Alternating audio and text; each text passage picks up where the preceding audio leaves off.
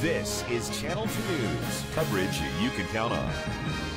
Some low-cost dormitory-style housing is one step closer to becoming a reality in Reno.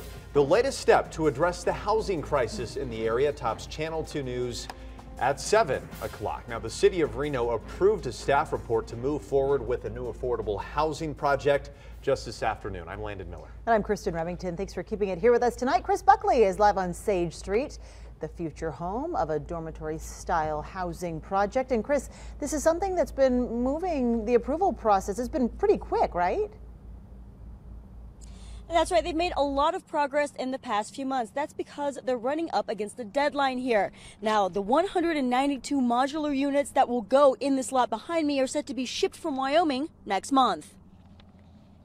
The buildings are going to come rolling in on 9 trucks on August 15th. That's the date.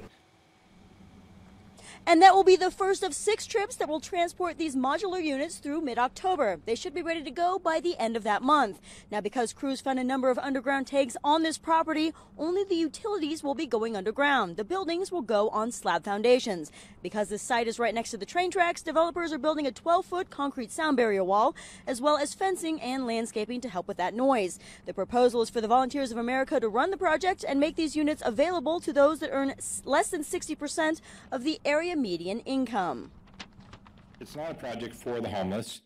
However, if somebody makes $8.75 an hour full-time, they can afford to live there. If somebody makes $15 an hour and is working about half-time, they could afford to move in. Now, there is a little bit of a sense of urgency with this project because the utilities, a lot of them have to be here before those units can be shipped and go in. So Mayor Hillary Sheevey said today that at this point, the city doesn't have the luxury to wait on affordable housing projects such as this one because there is such a need in this community right now. Covering the story live in Reno, Chris Buckley, Channel 2 News.